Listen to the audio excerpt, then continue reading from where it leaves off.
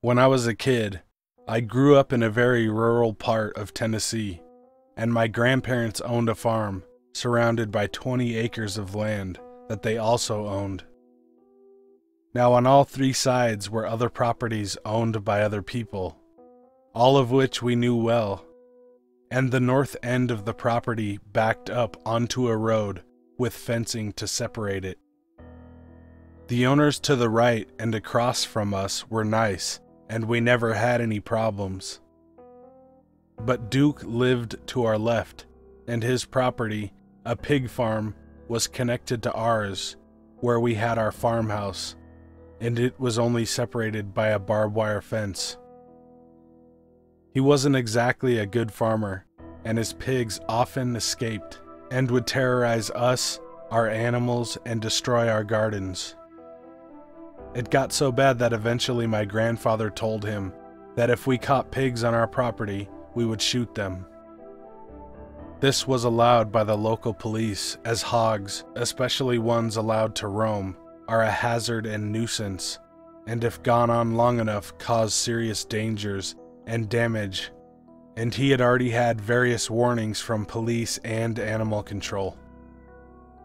Soon after, it got so bad that my grandfather began having me keep watch some nights to keep an eye out for them. We had several deer stands throughout our property, and if we noticed signs of pigs, we would stake out the area that night. One part of our property had a very old cemetery in it. I'm talking late 1700s to early mid-1800s. There's no official record of this cemetery, and most of the grave markers are rocks, some with crudely carved dates and some without. And this being the South, we believed it to be an old slave cemetery, but we do not know if that's actually what it is. One morning, we came across signs of pigs in and near this old cemetery, and we had a deer stand about 50 yards up the hill, and I was given the task of sitting up there that night to watch for pigs coming and going. So I went home, prepped my things, and headed back to the stand as dusk rolled around. I sat there for hours. I never saw a pig, a deer, or even a squirrel. There was no wind, no movement, or the usual forest sounds, just complete silence. Anyone who grew up in nature or rural areas knows this is far beyond normal. And the superstitious ones know to hightail it out and not look back. Around 2 a.m., I was barely keeping my eyes open. The only thing keeping me from falling asleep was the fear of the unnatural quiet surrounding me, and the fear that I would topple from the stand to the ground. Suddenly, I heard a long sighing sound, as if someone walked in on a mess and let out a breath of frustration. I bolted upright, looking around for any signs of what it could have been. The only place I couldn't see was directly below the stand, unless I dared move to lean completely over the edge. As I was attempting to do this, I heard a shuffling noise, as if someone were dragging themselves through the brush. When I looked to my left, I saw a shadowed figure along the tree line. I could barely make out that it was even there because it was so dark. There was no moon or stars, only clouds and the shadows of the trees. As I watched, I almost convinced myself I was seeing things, until the figure lurched out of the tree line and across the clearing. It appeared to be the size of an average man, but it was hunched, almost painfully so, and its arms nearly drug on the ground. Imagine if a normal man was starving and unable to stand straight, as if it carried a heavy load on his back, and had had every bone in his arms and shoulders dislocated. This is what it reminded me of. I didn't notice clothing or any sort of covering on its body. It wasn't large, like muscular, It was actually quite scrawny and seemed to have trouble moving. As I watched, it entered the cemetery, of which the borders were only marked with large upright stones in each of the corners. It stopped for a moment and turned in my general direction, and at first I thought I'd been spotted, but it turned back and slowly began to walk among the rows of stones. Sometimes it would stop and stare at a particular stone before moving on, and once I saw it run its fingers along a patch of earth. It reached a marker in a random spot of the cemetery, and it seemed to collapse, as if it just folded in on itself like a house of cards. I could still make out the lump, but had I not seen it do this, I would have assumed it was a shadow or mound of dirt. After this, I woke up in the tree stand, and it was a little bit after dawn. There was no evidence of anything happening that night. No tracks, no indents, no nothing. I told my grandfather what I saw, and he said that I was dreaming. I made several trips back to the cemetery in the following months, always during the day. And for the first time, I felt an incredible sadness being there. Before, it had just been surreal, terrible that these people had died, but I had never felt so saddened by it. Once, I left some wildflowers on the markers and the patch of earth the creature had touched, just to see what would happen. I came back the next day to find them all piled on the spot that the creature had collapsed onto. After this, the few times I lingered in the woods too long after sundown, I would get an eerie feeling. Not exactly like I was in danger, but the feeling of being watched, as if something was waiting for me to leave.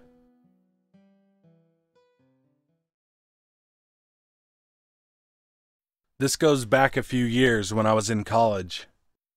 The school was a seminary college, hosted by a Benedictine monastery, surrounded by a couple of 100 acres of woods. There were only 3 dorm buildings and 130 students. About 100 yards from the building I was staying at that year was a retreat center, and about another 100 yards down the road there was a cemetery where the monks would bury their dead. During my sophomore year, my dorm somehow caught on fire. It was the 2nd or 3rd week of October. I remember waking up around 4 in the morning to the fire alarm going off. We all walked out in our pajamas, walking fast down the stairs to the reunion point. The night was cold and it was almost surreal seeing everybody with a surprised look as we saw the fire coming from the roof. This was the first time I had ever been in a fire, and it was not like those movies in which the whole building is consumed by flames and people are rushing through smoke-filled hallways. There was none of that. Everything was so calm that we even thought it was a fire drill, until we walked outside and saw that the building was actually on fire. The fire department showed up, and after the fire was put out, the people from the other 2 dorms were instructed to go back to their rooms to sleep. The fire department said it was safe to go back in to get anything we might need, so we were allowed to go to our rooms to get all our belongings. Apparently, it was only the server room that had caught on fire, and since that small room was a bit isolated from the main hallway, there was no damage done by the fire to any of our rooms. Still, we weren't allowed to go back to live in the dorm until much later on. Meanwhile, we were displaced to the retreat center. There was about 30 of us. It wasn't too bad. We had much larger rooms and a private bathroom. We had a community bathroom back in the dorm. A whole week went by, and we adapted fairly quickly. The whole experience was actually good for all of us, since we began socializing more with each other. All of us now had something in common we could talk about, namely our experience with the fire, and the more isolated feeling we had at the retreat center united us. Of course, being all guys, and Halloween coming up in less than a week, a wave of pranking came upon us. People were scaring each other at night, standing by their windows with scary masks on, using fishing lines to move the blinds in someone's room at night, etc. It was funny and harmless. I didn't believe in ghosts anyway. Not until the night before Halloween. I went to bed early that night. I was tired from a long day of study, and after working out, I headed straight to my room to shower and then went to bed. I watched some videos on YouTube and fell asleep. About 5 in the morning I woke up. That's when I saw it. A tall, black figure standing by my bed. There was no face, just a solid silhouette standing next to me. It was staring at me. I knew it. I felt scared like I've never been before. I tried to scream, but I couldn't move a muscle.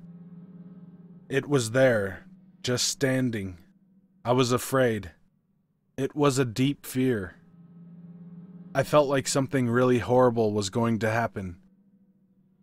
And then, I just fell back to sleep. I woke up to my alarm clock at 6:30. That was the last I thought about the dark figure. I assumed it was just a case of sleep paralysis, or perhaps just a nightmare, so I brushed it off. That was until I heard other guys talking about the same thing happening to them. At first, it was only one freshman. Maybe someone was pranking us. But then another and another. It was about 10 guys, all at the same time on the same night. Halloween came and went. None of us had that experience again. We moved back into the dorm about a month after the fire.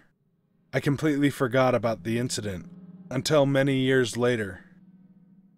I left seminary formation after graduation and went back to my hometown. One night, I was at my friend Jake's house. It had been about 4 years since the Halloween incident at the retreat center. We were sitting around a cooler having some beers in the front yard. We were talking about football, and then somehow we ended up talking about creepy shit that had happened in our lives. I remembered the incident at the retreat center all of those years back. We all laughed about it and concluded it was probably the seniors pranking us. After all, I was the only sophomore who saw the dark figure that night. It could have been anything. They continued with their stories, and I went to the backyard to take a piss. I went all the way down to a line of bushes that divided Jake's house from his neighbor's. There's a tall fence in between the bushes and the other house, so I found some privacy there. And I saw it again. My body froze. Something had caught my attention to the left, on the opposite corner of the backyard. I saw the dark shadow, just standing there, looking at me. I rushed back to the front yard and didn't say a word. It was, again, the 2nd or 3rd week of October. I continued seeing it every now and then, always at night, always far from me. Last Halloween, things changed a bit. I woke up again in the middle of the night. I felt so cold, I thought I had left a window open, but when I opened my eyes, I saw its face for the first time. It was grabbing my arm, and it felt so cold. A pair of emerald green eyes were staring at me. Its face so close to mine, and I couldn't scream. I couldn't move. My body was freezing, as if I had just jumped into a river on a cold December night. It was hard to breathe. It drew its face closer to mine. Those eyes that wouldn't blink. That skinny, decrepit face. I'll never forget those things. I could feel it breathing, and I felt so much fear. It wasn't that fear that one feels when threatened. It wasn't a fight or flight response. It was a deep, unexplainable, paranoid feeling. I felt completely hopeless, as if all hope and goodness had been driven away from my life, and all that was left for me to feel was abandonment and despair. The face turned the world into a hopeless and meaningless void in which I was thrown into. Then I heard a deep, guttural voice coming from its mouth. "Beware," it said. "Beware." And then it was gone, leaving behind only the rancid smell of its breath. I don't know how, but I fell back to sleep right away. Last night I saw it again. I woke up suddenly. The same deep, guttural voice screamed inside my head. "Wake up," it said. I woke up, and the same feeling invaded every inch of my body. "Beware," it kept saying over and over. It was a desperate voice now, a terrifying scream. It was grabbing my shoulders, and suddenly it just disappeared, and I felt like I had just woken up. I cried. I couldn't keep that to myself anymore. I spoke to Father Robert, back from my years in the seminary. He was the retreat center chaplain. After I explained the story to him, he was silent for what felt like an eternity. "Come see me as soon as you can," he said. Before hanging up, he just said, "Pray." I will be heading there in the morning. I couldn't keep this to myself anymore.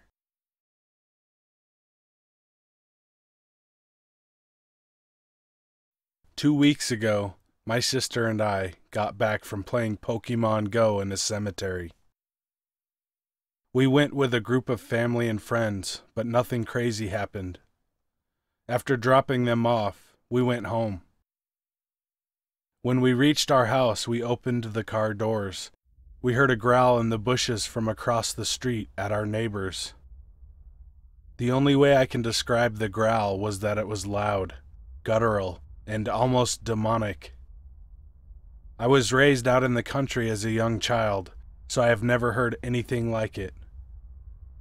I also have been in a few life and death situations, and the way I felt after hearing it, I immediately became fearful. Dread rose up inside me as I told my sister quietly to get inside the house. I didn't take my eyes off the bush the entire time. I backed up into the house and shut the door. A few things happened that night. We heard two loud crashes, once at about 4 a.m. and the other at about 6 a.m. I searched the house and found no explanation of these sounds. It was loud enough that my dad and sister both woke up each time it happened. Fast forward to tonight. My dad, sister, and I were here at the house. My sister was falling asleep because she's been working out at the gym in the early hours due to her job. My dad was in his room watching TV. I was in the living room talking to an ex on Facebook Messenger when my dog went crazy. He usually doesn't bark unless someone knocks on the door, but he was going nuts. Hair raised, bare teeth, and barking at the window. I figured someone was outside creeping around, so I grabbed a knife and put my dog in the garage for a second. Had I opened the front door, he probably would have ran outside. I opened the door and went outside into the night. I didn't see anything. After a few minutes of watching and waiting, I went over to the side of the driveway where our boat sits to smoke a cigarette. I was sitting there when I heard pattering sounds, like an animal running around on the concrete. Then my dog started going crazy in the garage.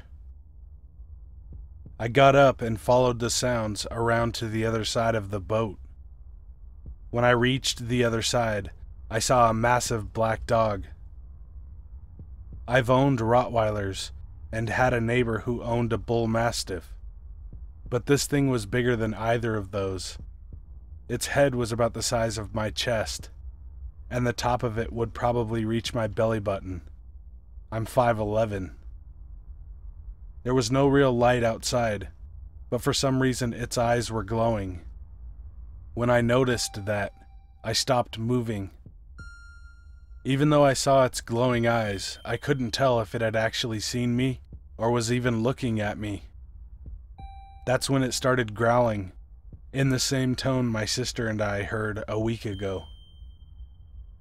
The only thing going through my mind was to slowly back off and get back into the house. I started moving backwards, and the black dog slowly crept toward me. I've never been scared of dogs, but this was frightening to realize it was stalking me. I remember thinking, I'm gonna have to kill this dog somehow, otherwise it's gonna kill me. I made it to the porch and opened my door. By this time, the huge black dog was under my porch light, and I could see it better from about 5 feet away. I've never seen a breed like it. It was massive and mean. It wanted to kill me, but it was taking its time. I shut the door and went to my living room window to watch it, but by then it was gone. Could it have been some type of omen or spirit I might have bothered at the cemetery?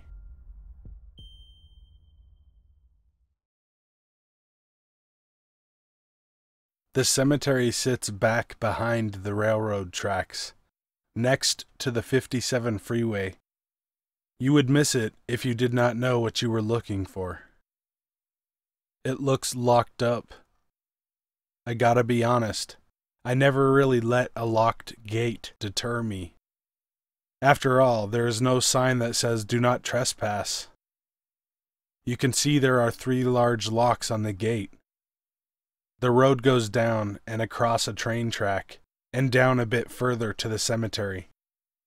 To the right is the freeway. I call my friend Mary. I tell her about the locked gates and ask if she knows another way in. She always knows another way in. Under the freeway pass, further to the right, is a fire road and gate. Not an actual gate, like a swinging pole. I walk over there. No signs to keep out. The fire road is really a road over an aqueduct, and then a huge dirt field.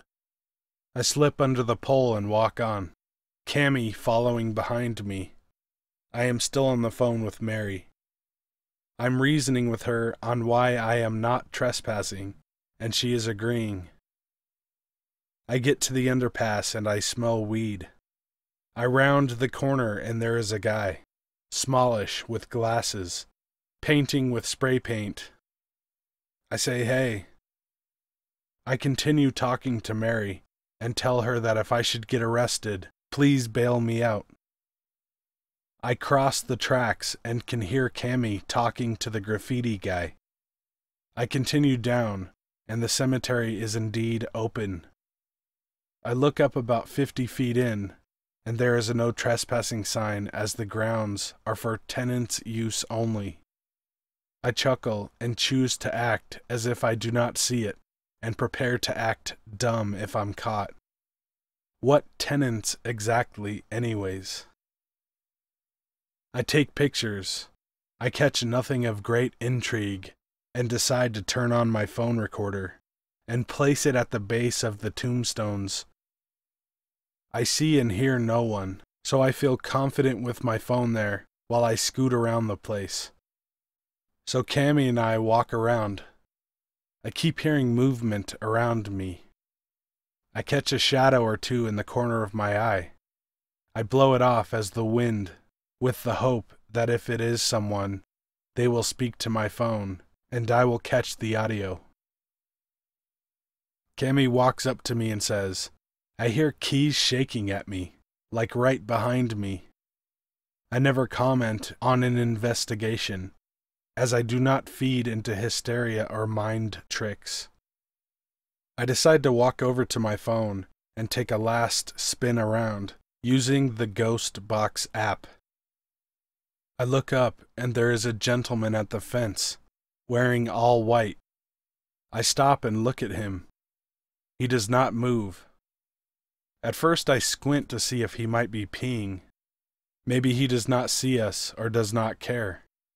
Nope, not peeing, just standing and staring. I cannot make out any features on him, other than he's tall and wearing white. He walks towards the steep hill. I look at Cammy and say, we should probably go ahead and go. I do not like the human visitor. She says okay. I grab my phone and turn off the recorder and see if I have messages. One from Mary. She had decided it was important for her to drive down.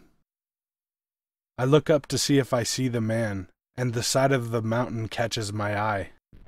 There is a black line of what I think could be people, in black, moving quickly and like a snake down the mountain. I cannot see any features nor faces. I can see heads, I can see shoulders, I can see arms, I can see legs, but I see no separation between their torsos. I chuckle to myself. My mind goes to a warped movie where humans are sewn together. Fucking Human Centipede, right? However, something about the movement and the quickness unsettles me. You know when someone runs down a steep hill, you can see them do so in jumps and jerky movements? They did not, and they moved in sync, like they were just one. Impossible, but unsettling all the same. I tell Cammy, go, just go. We get to the exit and look toward the hill. The man in white is sitting on a rock at the base. I still cannot see any features. The black line of people or whatever is already there. It moved ridiculously fast, impossibly fast. Cammy and I head out towards the tracks to the tunnel. The black line is behind us, moving in a straight line. We go through the tunnel. Cammy is way ahead of me as I keep slowing down to look behind me and try to grasp a feature. Any feature. An eye, a mouth, a nose, something. There is nothing, and I'm wondering if they are wearing masks. I come into the tunnel, and the graffiti guy startles me with a, have fun? I feel like I can take a breath. Then we hear rocks being stepped on in the tunnel. I yell to Cammy to move. She is already out of the tunnel and in the dirt field. The graffiti guy looks at me like, who the hell? I said, there's a group of people behind me, and I do not know what's up with them. I take off towards the end of the tunnel to leave. I get outside, and I see Cammy up ahead, almost out of the field and to the car. I keep looking behind me. No one exits the tunnel. I am halfway through the field now. I look forward at Cammy and smile because I'm home free and feel stupid for being scared. I see her eyes widen. I turn around. The line of black things is right up behind me. I mean right up behind me. I can still see no features. I grab my phone and call Mary. I want someone to know where I am when I am killed. I look and they are far behind. I look towards Cammy and back again, and they were up on me again. I got to the water crossing and slipped through the pole. I looked back and they, or it, was in the middle of the field, still facing me and walking towards me. I got in the car. They never did leave the dirt field.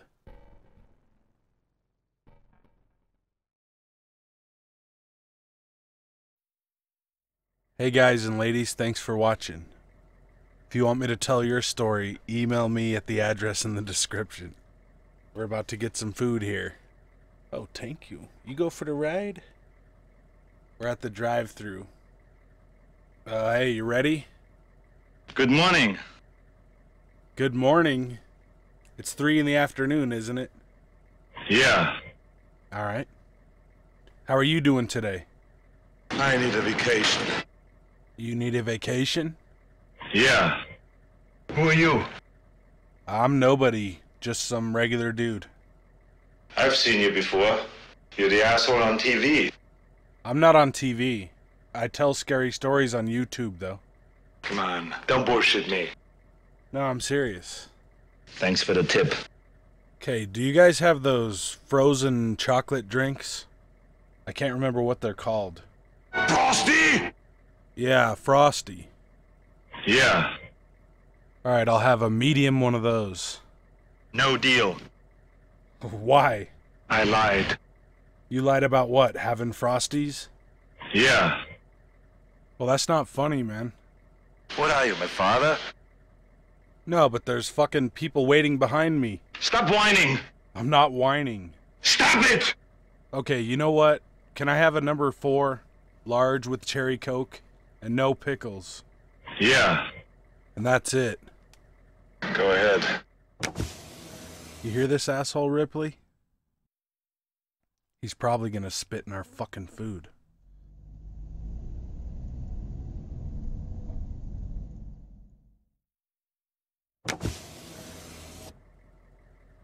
Oh shit. I got bad news, man. What's the matter? I forgot my wallet. You son of a bitch! Be good to animals, even people. Oh, you like that? See ya. Scout, Snammock, Barksbus, Herish. Hey, you ready?